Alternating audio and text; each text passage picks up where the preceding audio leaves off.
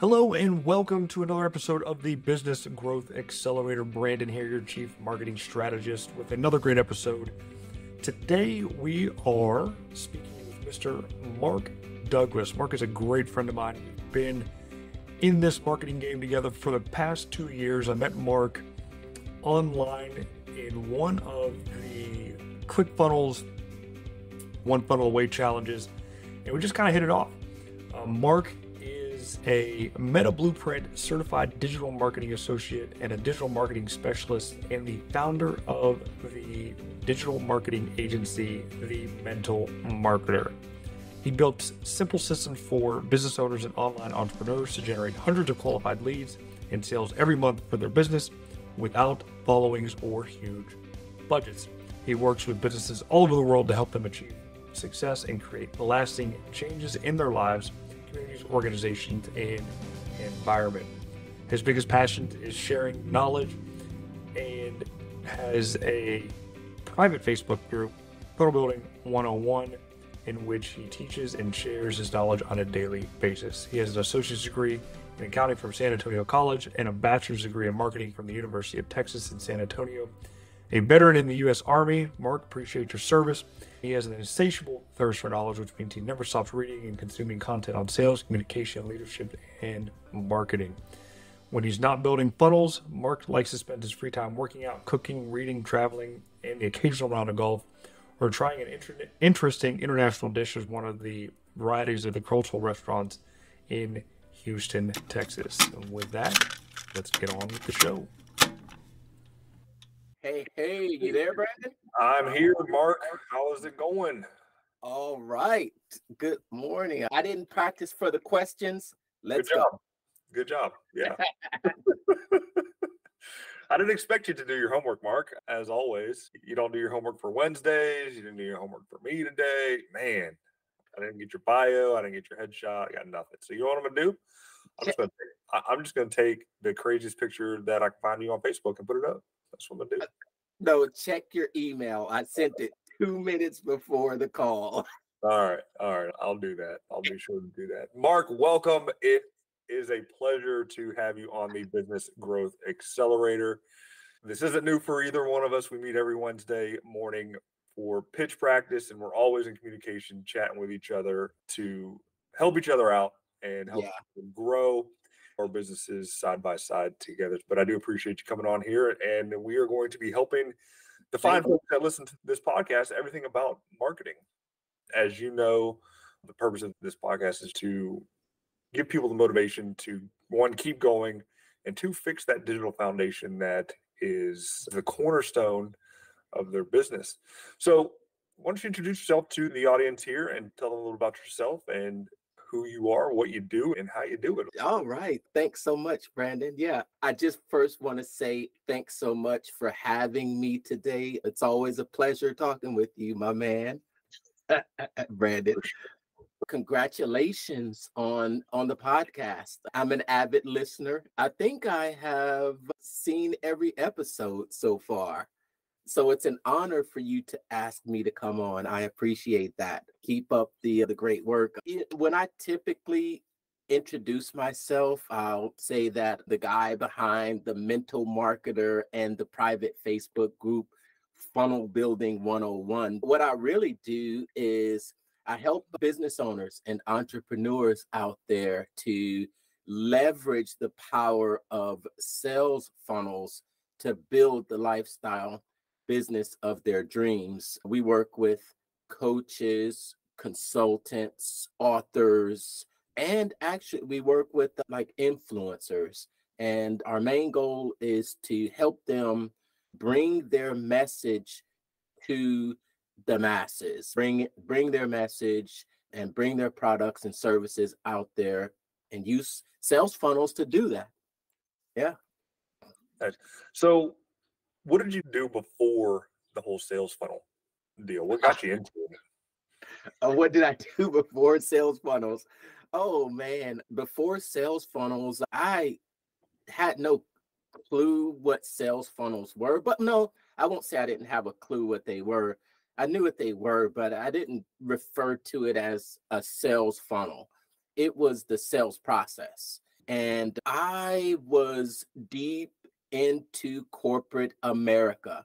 That's the career path I had chosen. I had chosen a career path in corporate America in insurance auto claims, where I had amassed up this 20 years of experience doing auto claims for a Fortune top 10 company. Fortune top 10 company. And I'd worked my way up the proverbial corporate ladder, doing everything that I thought was everything that everyone tells you that you need to do. Get a job, go to school. It's not Kent State, but it is. I did go to school here in Texas. Kent State. Yeah, yeah. See, I know these things about you, Brandon. Yeah, yep. I did go to Kent State, Kent Reed, Kent Wright, Kent State degree in chemistry, and here I am recording podcasts talking about entrepreneurship. So they did a great job. Yeah. Yeah. Yeah. Yeah. I was let go from that company after spending a lot of my life climbing that corporate ladder. After getting let go from that company, I was in a position to consider my next move. That's what it was. I was carefully consider my next move, easily to go back into that same profession, but I really thought long and hard about what my passions were. And my degree in college when I went was business marketing. And just after an inventory of the books that I sought out, the shows that I watched, the things that I gravitated towards, I found that everything led to sales, marketing, and leadership.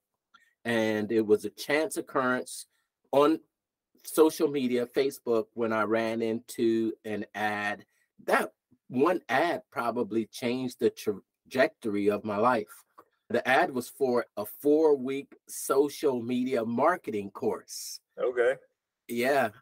And being deep into corporate America, I was focused on that. I was using social media to stay in touch with family and friends. I probably had a total of 300 at the most friends on social media and followers. And I think today, wow, how that number has changed. So I would see these ads pop up across my feed. And then I noticed these other things, how I would, I would search something on Google or another search engine, and then all of a sudden, I would get advertisements that would follow me around. I saw the process, but I had no clue how it was happening, why it was happening, or anything about that.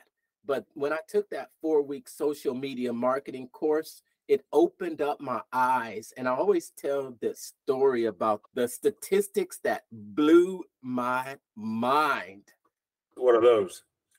Okay, those statistics that I learned in that course were that the advertisers on Facebook are spending over $200 billion on the platform. $200 billion. Now, the difference between a million and a billion is, a lot of money. is huge. But when they're spending over $237 billion, I thought, oh my goodness, if advertisers are spending that much, then it's inevitable that they're making much more than that spend. Yeah. And so that really blew my mind. The second statistic that blew my mind was the ROI, the rate of return on advertising on Google, in which you're the expert on Google, was over 400%, the average rate of return. And I thought, wow, I'd had some experience running a business before, and to receive a 25% rate of return was considered average. A 50 to 100% rate of return, and you're doing phenomenal. You're doing phenomenal. But with online marketing, I think because the overhead and the barrier to entry can be almost non-existent. You don't You can avoid a lot of those expenses that come with your traditional brick and mortar. And when you can save those expenses, then you're able to increase the profit. So those were the statistics that really blew my mind and said, this is where I need to be. I need to be in this online space. And this is where the future is going. And this was just several years ago. It's amazing to see how the landscape has changed just in that time. Yeah, especially in the past couple of years when we had the lockdowns, it was at home. They only had one outlet, and that was their computer or phone to order or transact and get the things that they needed. So you spent 20 years in the insurance world. I spent a little bit of time in the insurance world as well, so I get where you're coming from there. You'd probably retire after that long of a period, and then you jump into this digital marketing deals. What was the one thing you wish you'd have known when you began your digital marketing career and starting that business? Oh, the one thing that I would have known, man, great question, Brandon. If I were to think about something that I learned the hard way, I learned the hard way. I think one of my first ventures into creating a digital product, and that's what I was doing in essence, information digital product. And I spent a lot of time creating this digital course. And if I would have known in the beginning that I should not create this course for myself. I should not create this course because I think it's a good idea. I would have actually taken the time to survey and find out what the market wanted, and not just my ideal. So I did it backwards. Can you understand? Yeah. Creating the product, instead of creating the product first, I would have looked for the demand. And that was a big difference. We have these big ideas in our own heads of what we think others would like, or what we think others would spend their money on. But sometimes those ideas that we have aren't necessarily what the market wants. And that's what I discovered. And if I would have known that in the beginning, that would have been a nice little time saver. I think I've done it once or twice where I've just thrown something out there, see if the fish will bite, and most of the times they don't. So definitely having that market research behind your product creation is much needed. And it goes for the traditional service businesses as well. Just because you cut lawns, do the neighborhoods in your area need you to cut their lawns? So yeah, definitely do that. Do the market research, surveys, polls, do that first, and then create the product around that. Yeah. So you've been doing this for a while, and hopefully somebody listening to this episode gets that aha moment, that light bulb click off in their head, and they want to go start helping local businesses or some other type of entrepreneurial deal online. What advice would you give someone wanting to pursue a career similar to yours? Okay. I run a community, and I'm very active on social media. I think we talked about how many followers I had when I started. That number has exponentially grown. And it's interesting how when you are exposed to more people, then more people hear your message, and you get a lot more feedback. And that's something that a lot of people will come to me and ask, hey, I want to get started. If I were to give someone a tip just starting off, the biggest tip that I would give them is to be clear on why you are wanting to pursue a career or wanting to pursue a business.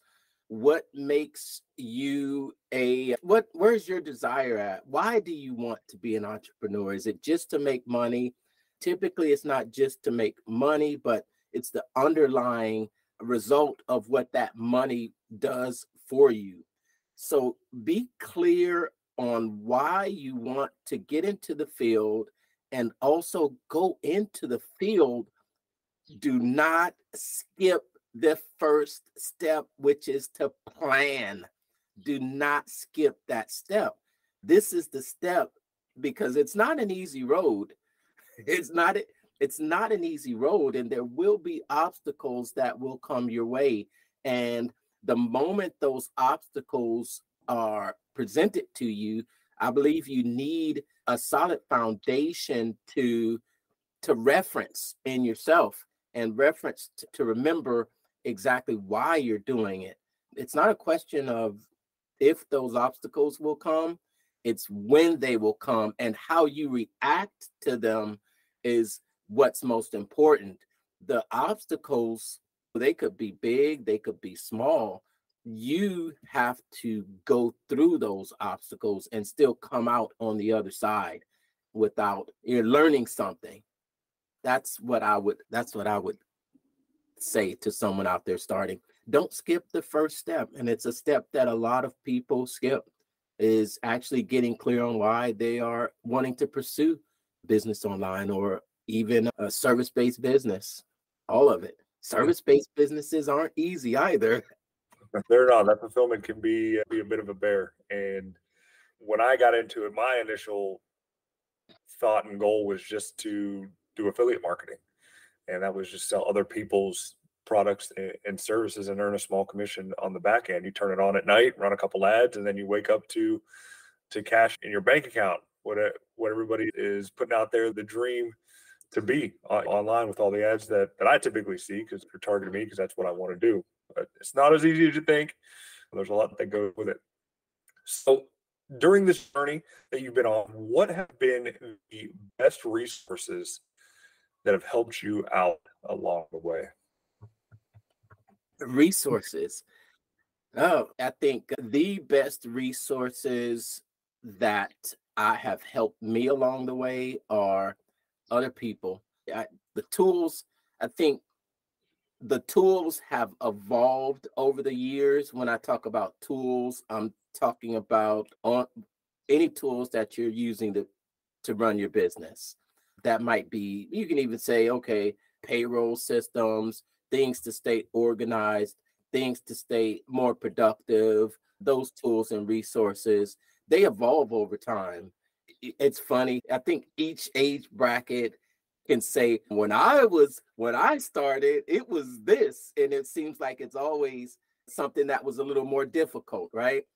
Whether you're talking to your children and saying, I had to walk to school 3 miles, and now you don't have to do this. So the resource, was it uphill both ways? It was uphill both ways with a 5-pound rucksack on my back. They evolve over time, and they seem to make things easier. But I think one of the most important resources that will always benefit you is the connections that you have with other people, and those human resources, the conversations that you have, the relationships that you have. And when you can utilize those resources for win-win situations, that's been one of the most important realizations I've had. And it's been the most important resources. Yeah, the most important resources that I've used. So I wouldn't say it's not some check sheet, not not a software, but other people, and being able to actually start those relationships. Yeah, that's it. You mentioned other people, and I totally agree with you there, because it takes other people to help people out. You can't go it alone.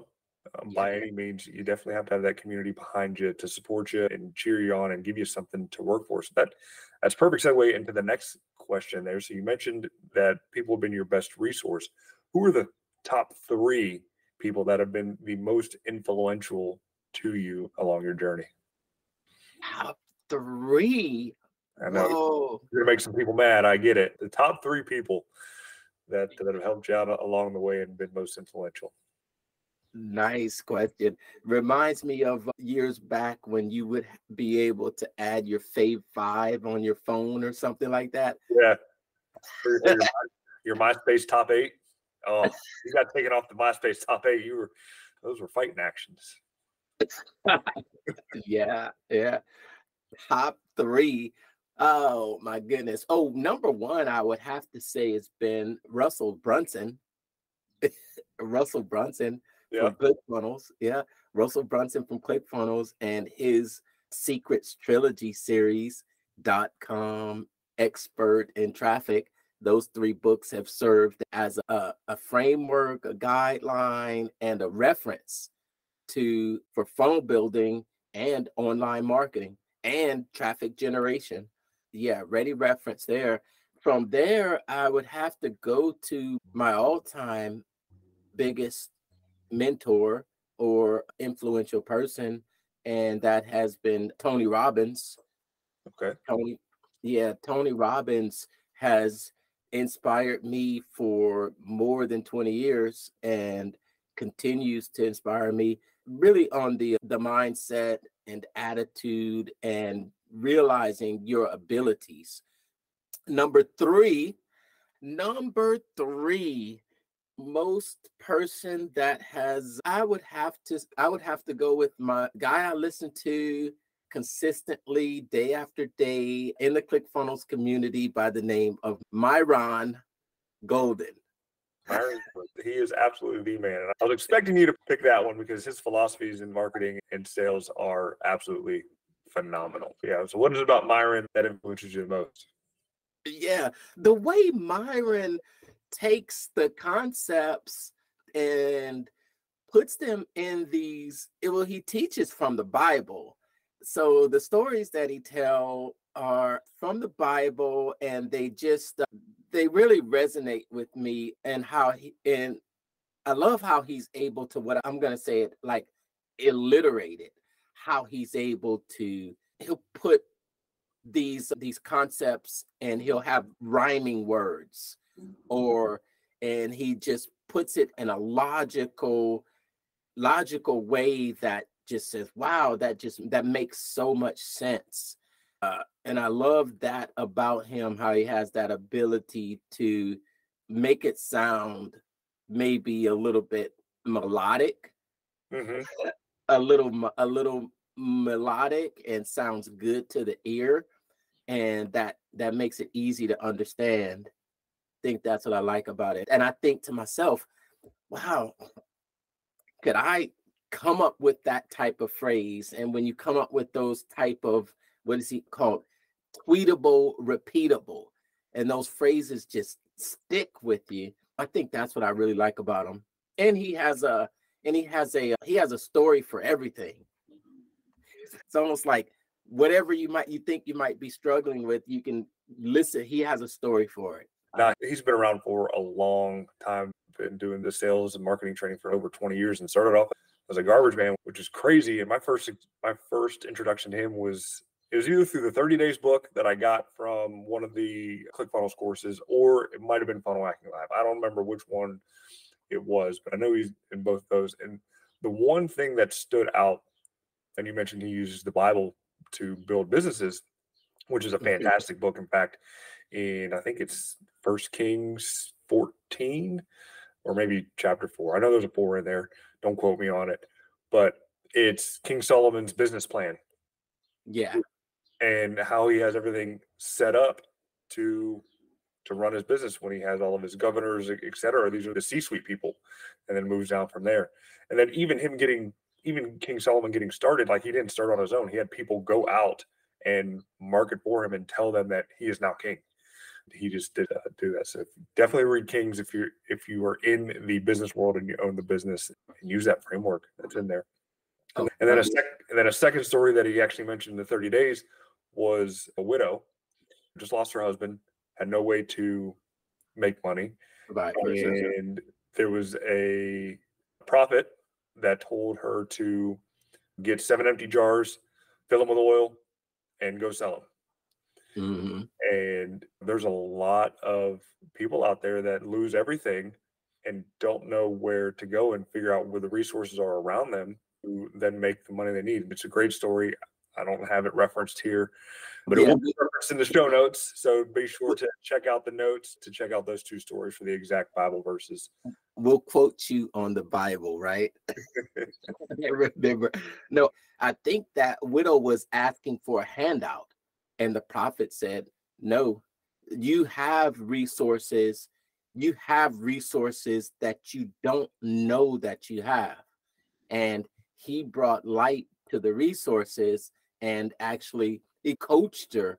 He coached her to look around you. You've got these 7 jars. Go take these jars out there to the market. And then, because he wasn't going to forgive the debt, I think he wasn't going to forgive the debt that the widow had, and the widow was feeling sorry for herself, as if she didn't have the ability to come up with it. And he helped to bring out what was inside. I love that story too. It's a good story. Yeah. And moving into the online marketing and selling, there's a lot of grifters out there that are selling the snake oil, so to speak. What is one common myth you want to debunk? What do I want to debunk? Yeah. What do I want? I think just the debunking the notion or the idea that running an online business is a push button venture. It's definitely sold like that a lot. I see the ads where it's this simple. Just take this, use this, and do that, and overnight you're a millionaire. Yeah. Yeah. And I debunk that because I fell victim to that also. I fell victim to that. I think it's sometimes people don't want to think they have to do work. I think sometimes people want to think that they can just push a button. People want to think that. So it's sold that way a lot. It's sold that way because that's what people want to hear. It's the same thing in the fitness or the weight loss industry. People don't want to hear that they need to exercise.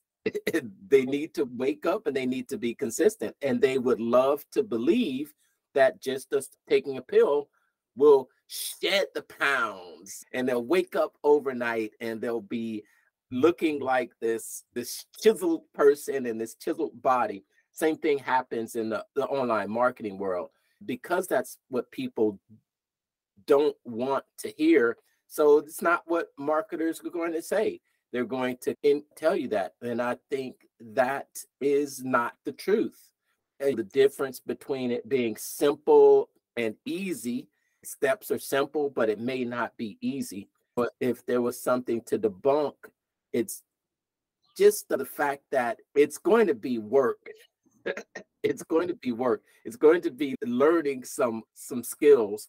Maybe it could be skills that you already know, but maybe you need to actually transfer those skills to the online world, or it could be skills that you don't know and that you need to become better at. And that's it. I think there's an expectation of instant gratification. And that's not always the case, but but people sell it. They sell instant gratification daily, hourly, every minute, right? Yep. Everybody wants that instant gratification, that hit of endorphins and dopamine to make themselves feel better. And yeah, it just doesn't happen. I would say I've probably fallen victim once or twice myself and bought a course or thought I was buying services that weren't what they were sold to be. Yeah, I totally understand it and get that. Yeah. All right. So this is the oddball question that usually stumps most of my guests here. If you could step into my shoes, what would you have asked yourself that I haven't asked you yet? Oh, wow. What would I would have asked me, what is my favorite hobby? Great question. No. I probably should add that to the list. What is your favorite hobby, Mark? What do you do when you're not building funnels? Oh, what do I do? I am probably, if I could all day, every day, I'd probably be playing a round of golf, a nice round of golf, or maybe even, okay, you're asking my favorite hobby, not all of my hobbies, right? I'd say, okay, I don't know. It's a toss up between cooking and golf, Cooking. cooking and golf, cooking and golf, cooking and golf. Because surprisingly, I love food, Brandon. I do. I love Who, food. who doesn't? I love it too. It's over the past year and a half. No, say that again.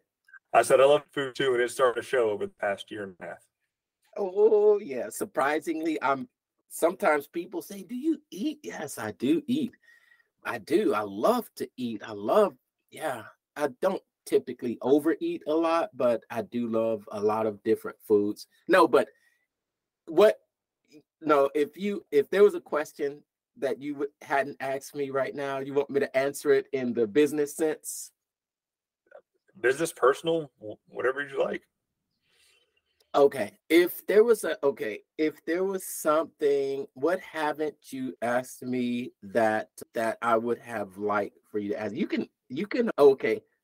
Wow. Okay. It's going to X out my ums. Don't worry, we'll get you taken care of. You'll sound as professional as you can be. I like my ums.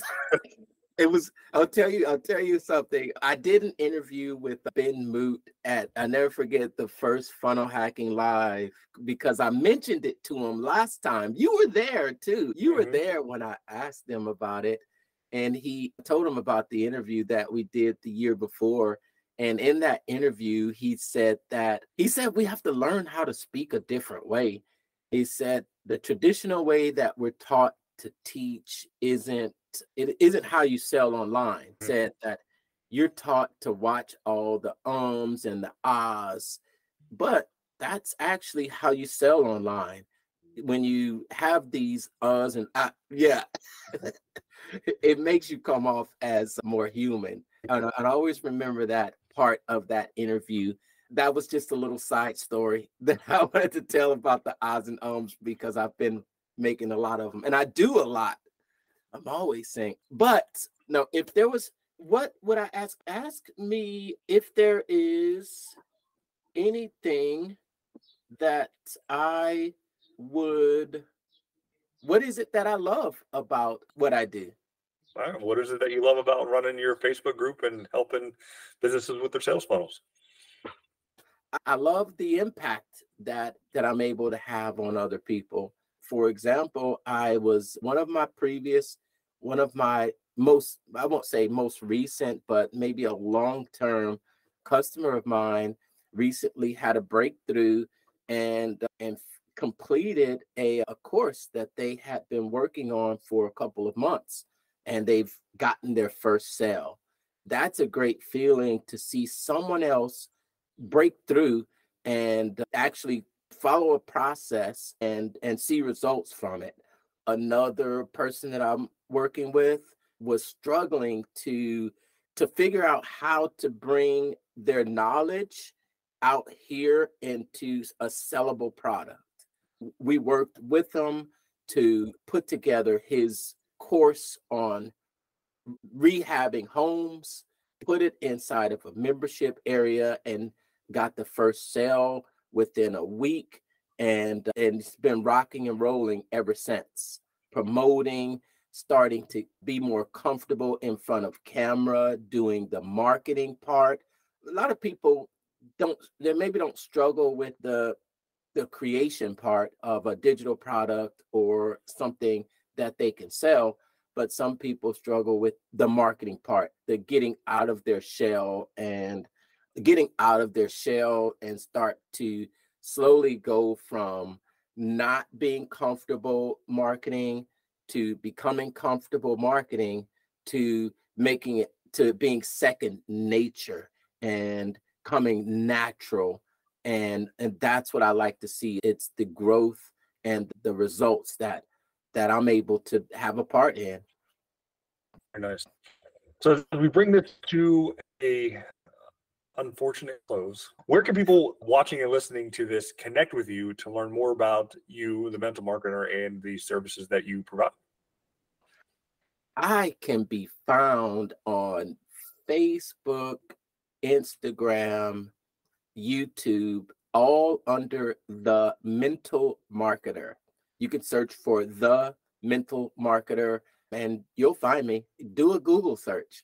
Thanks to Brandon, I'll come up very top of the results. There you go. Happy to help you out with that and get you known by Google and Bing. So when people hear this or maybe see one of your ads, they go back and search the mental marketer. You do pop up. Yeah. Very last question here. Would you ever move into teaching others to become a digital marketing, I don't know, guru or expert and group curator and all those great things? Would you ever move into actually being a coach for those coaches? Coaching the coach. Yep. Coaching the coach's coach. They say that once you've achieved something, I think the next step is for you to help someone else do it. As the saying goes, I think I can't quote it directly. Maybe you can help me with this quote, Brandon, but it's when you can teach someone is when you become the expert. Or I think that's pretty much it in a nutshell. When you're able to teach it, then you gotta be able to do it first to be able to then teach it, and that's when the student becomes the master. Yes. Yeah, and I don't know if it's just something that comes naturally when others see you and they see you being successful, for them to I'd say in the past couple of days, I've had 2 to 3 people comment or message me in my inbox asking for me to help them or for me to teach them a particular skill.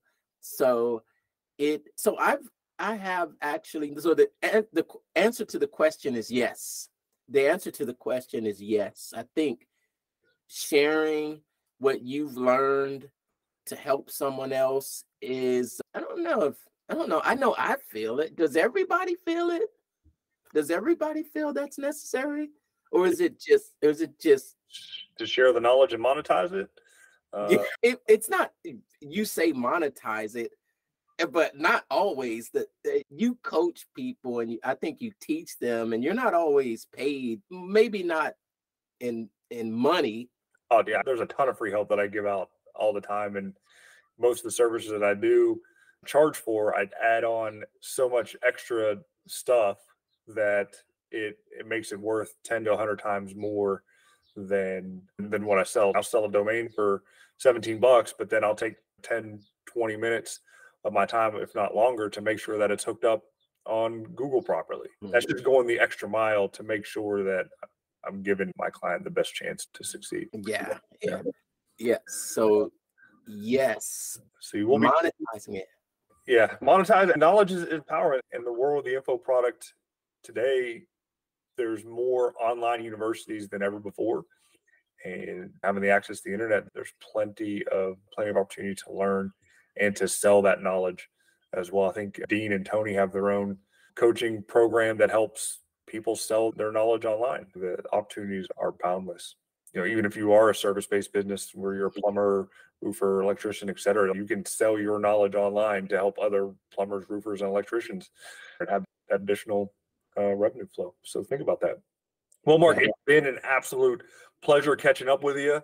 I'm sure I'll see you around later today, and definitely next Wednesday for our pitch practice. Everybody and anybody is welcome to join us. Just leave a comment or send a voice message if you want more information on how to join us on pitch practice every Wednesday morning, 7 a.m. Eastern. So with that, I bid you adieu, my friend. Thank you so much. Always a pleasure, Brandon, and congratulations on all the success on this podcast. I'll be listening to this episode as well. And I think there's one episode I need to catch up on, but always a pleasure. Always a pleasure. Appreciate it, Mark. Thank you for listening to this week's episode of the Business Growth Accelerator. As always, for all the resources and information discussed in this episode, you can check out the show notes. Be sure to hit up thementalmarketer.com for all things sales, funnel, and growing your business online. And if you have any feedback for the episode, we'd love to hear it. Feel free to leave me a voice note on this episode, and be sure to follow BKXX Enterprises on all the socials at BKXX Enterprises. Here's to your success.